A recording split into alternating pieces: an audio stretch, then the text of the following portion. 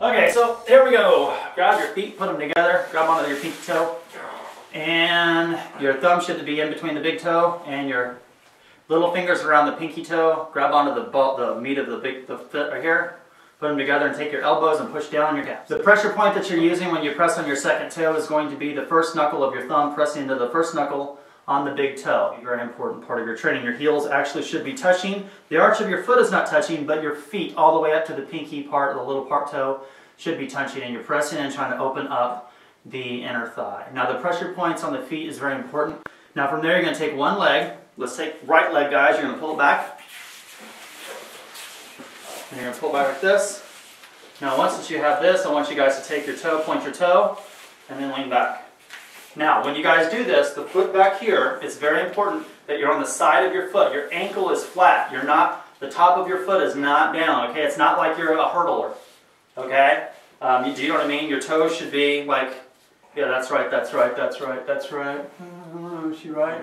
We're good, okay, yeah. So it's very important that your inner ankle, okay, is on the ground. That's the point that we want to make sure we're stretching. You should lean back until you get a stretch here, right in this position, okay? And then let's switch. Again, ankle on the floor, point your toe, slightly lean back to get the inner thigh stretched.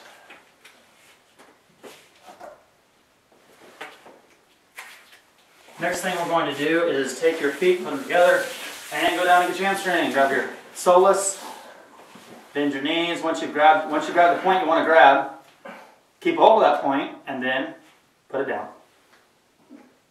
Punch toes. I can make a really good joke right now. I am going to actually. Take your hand and you're going to open up the forearms, and then we're going to do forearms and wrists because we are going to do a lot of wrist locks. So stretch out those forearms. I do these stretches every time. I go out. I think these stretches are meant for other reasons, not to work parts. So if you're getting ready to do anything that I might be doing, then this would be the warm-up program for you.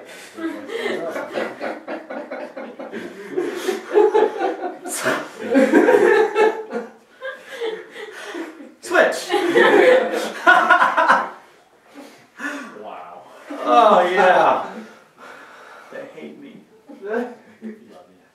I know they do. All right, now you got to do the top. Head, push down, coat the dory. Bring it on the forearm extensors. Obviously, the extensor is the one that extends the forearm. The flexor is when you flex, right? So a lot of muscles are extensors and flexors. Let me switch. You're putting pressure on the knuckle. Notice I have my middle finger on the knuckles. But some of the stuff that I'm doing, I'm not really showing the specifics right now because we're going fast, but the middle finger should be on the knuckles here as you press in to really stretch the extensor, right? Because we just stretched the flexor before. Okay, now you're going to take your hand, you're going to do it like grab onto your thumb meat like this, and give yourself kotegaeshi. And then grab the pinky meat and give yourself urakote. And straighten your arms straight out. Kotegaeshi, urakote. Alright, now what you're going to do is take your hands, put them in a push-up position, and get on your knees. You're going to drop your hips all the way down like that. Yeah. And stretch, like push yourself up and drop your hips down. You're stretching your abs, by the way. In case you guys don't know what you're stretching. What's that point right there? It's your abdominal wall. Is that your stomach?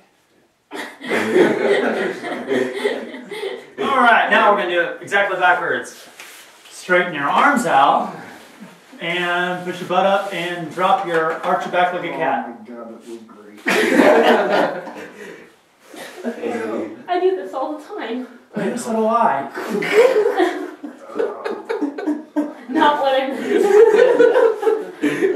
I know. I just thought I would try to fit in. One more time, hit the abdominal. God. You know, see, no matter what, I try to fit in, it just doesn't work. It doesn't work. That puzzle piece is the right color, just not the right shape. Oh, I know. I know. You got a different picture on this thing. And lower back one more time. You okay down there? Damn, Warner, are you good? He's like, I am never in this position. How the hell did I do this? God damn. Alright, the next thing we gotta do is go up on the balls of your feet. You guys see me do this all the time. And you do this in swordsmanship. Yeah, you're gonna put your heels together, your feet at 45, and it's gonna be just like you're doing Eshinru, yeah, Jitsu, except on the balls. Like this. Yep, just like that. And notice I've got my heels touching, that's part of it. Make sure your heel, that's the hard part. Yep, your heels are touching, your toes are at a 45 degree, and then you're just like this. Yep. Now, the kicker here is, you know how like you guys watch samurai movies and they would take like, they're cutting wood. So then they'll go up and then they go woof, and they're in this position. They get to this position. Yeah, that's why. So this is a part where, if you think about it, like right here, you got actually no stress on any muscle, on any bone, and you're stretching yourself out. If you really concentrate, and I want you guys to do this for a second while you're in this position, because this is true. Because we're in a vertical position, if you guys think about your lower back right now, right there, those two bones, notice there's no pressure at all in your lower back. It actually opens that area up. So when you guys are doing something, your back's hurting you or whatever, and you get like this and kind of bounce a little bit, that's what it opens all that up. And it looks awkward, and I'll go ahead and do it because I don't really give a shit about awkward, but you know, this kind of thing tends to, you know, whatever. But it is a stretch. You can take any stretch and make it look perverted. Let's be honest. You can take any stretch and make it look bad, but stretches are supposed to be good and happy. There's going to be your Junan Taiso. The next thing we're going to be doing is Ukemi Waza. We're going to be doing Kai or Kaiten Waza. We're going to be doing our rolls. So what we're going to be doing